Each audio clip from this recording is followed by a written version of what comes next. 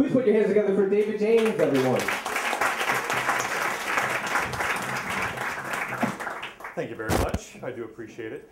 The first time I flew was in 1976. I was about 8 years old. I grew up in Birmingham, Alabama. It was a very hot summer, as you could imagine. It's always hot in Alabama. Actually, I just talked to my mom recently, and they're freezing to death at 58 degrees. But it was that kind of summer. It was a great summer because we had just moved to the neighborhood, and the town is actually called Irondale, a suburb of Birmingham. And the reason it was so great was because I'd seen Elvis Presley in concert just earlier that year. It's one of the things I'm so proud of, that my mom made a point that I got to see the King live. And I also got to ride on the bicentennial train as well. Younger kids talk to the older people, they'll explain it to you. So between Elvis and the bicentennial train, ask questions. It had come through our area, and we just had a great time. And this summer was just going to be phenomenal because I had a new set of friends. And it was the kind of summers where, you know, you would leave the house at 7 o'clock in the morning. You know, I'm out of here, bye. You know, television only had 3 channels anyway, and I was the remote. So you're out the door, and you'd play. You'd go to the dirt mound. You'd throw rocks at each other. That's what Alabama boys do. And you would go swimming in creeks and things along the lines like that. And then you'd come in for lunch, and then, of course, you'd go back out and play, and maybe it was G.I. Joe. And, of course, you take your G.I. Joe. We're talking the full-size one as well, the one with the fuzzy hair that if you put them in the chlorinated pool, they would go bald. By the way, side note, I cannot help but feel that Mattel somehow got in touch with a voodoo witch doctor to instill magic in those G.I. Joes, that anyone who ever put their G.I. Joe into the pool, that the owner themselves would start to go bald. I'm a firm believer of this. Anyway, it was that kind of summer. It was awesome. It was always hot. And if you were hot, you took a drink out of the spigot, you know. And if there's Alabama boys playing and you're getting sweaty, then there's always going to be dogs around. Somebody's dog was always around. And these dogs were frisky dogs. Most dogs are. And we had just gotten kind of used to their activity in the sense that if you're standing around trying to decide, what do you want to do next? I don't know, what do you want to do? There was going to be a dog on somebody's leg going to town.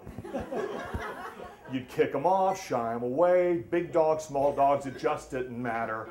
There they were. And in short pants, it sucks. But anyway, one time there was an older brother. And you know that older brother. You have your gang of friends and the older brother who only came around every now and again. And the wise older brother who kind of stuck their head in their group, you know, in your group of friends every now and again. And one time, as we were standing around deciding, what do you want to do? He came up, and this particular neighborhood dog had really taken a liking to my right leg on that particular day. And he said, now, family friendly, he said, why are you letting that dog fire truck your leg? We're all on the same page? Okay. And I was like, fire truck? Well, that's a brand new word. You got to realize, not ever hearing it, you're 8 years old. First time I've ever heard it from the older, wiser brother. You could have said or taught me in science class the word paramecium. It was just the same kind. It was a definition. It was a word. I didn't know what it meant except for that dog was doing it to my leg, okay? Well, summers went on, still reveling in the fact that, you know, I'd seen Elvis, ridden the bicentennial train, learned a new word, played with the G.I. Joe, got more stuff for G.I. Joe. It was just a great summer. And inevitably, at the end of all those summers, there was, it's almost like coyotes when moms stand on the front porch to call their kids in for dinner, you know. You'd hear, Jamie, and then you'd hear, David, and yes, it was Alabama, so you would hear, Junior, and eventually everybody would go, I got to go, my mom's calling, so you go in for dinner. And my father was the manager of a local jewelry store, big guy, and my mom had fixed dinner. It's the kind of place that when you got done with dinner, you came in and you ate immediately. We're sitting around the table, of course. And as we always did, we let my dog Thunder in, my very first dog that I ever had.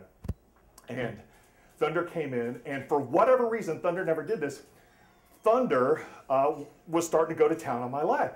And I looked down. Now, my father was here. My mom was on this side. And I was sitting here. And my wonderful dog that I love with, my companion, starts going to town. And, of course, I looked down and said, Thunder, why are you fire trucking my leg? We're on the same page, right? Okay, good. Well, that's when I flew. That's when I flew for the first time.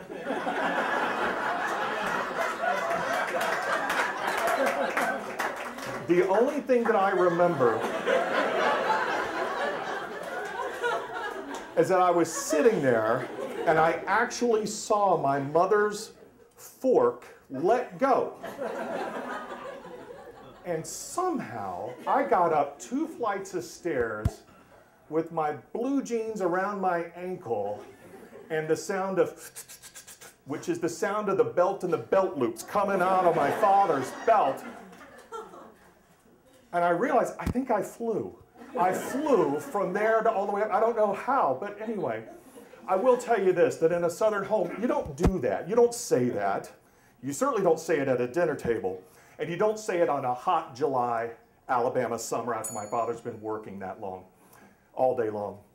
So the best part is that I was able to take a moment and explain to my father, I'm sorry, I was screaming, and I said, wait, what did I do? What did I do? And he actually did listen to me. And he was very fair. In a lot of cases, that just may not have gone my way, but I was very thankful. I was thankful for that summer, not only for the fact that I got to experience so many wonderful things. I had seen Elvis, I had ridden the bicentennial train, and I had survived my first flight.